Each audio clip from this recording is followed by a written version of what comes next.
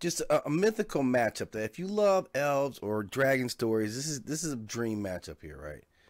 We got Arewn, daughter of Elrond of the Woodland Realm, a very powerful king. She's very skilled herself, definitely able to hold her own. We've seen her in battle. We've seen her wield a bow. We've seen her wield a sword.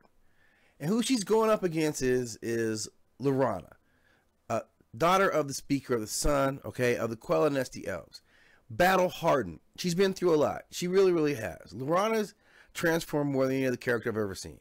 And it's whittled her into something that I don't think Arewn is really going to be able to deal with. I'm just saying, in a personal battle, I think because Laurana's lost so much, she's hard. I mean, look, granted, she still looks like a beauty queen, but I just think she'd really get after it now that she's been battle hardened. And I don't think Arewn is ready for that type of, like, get up in your face. So I'm giving it to her.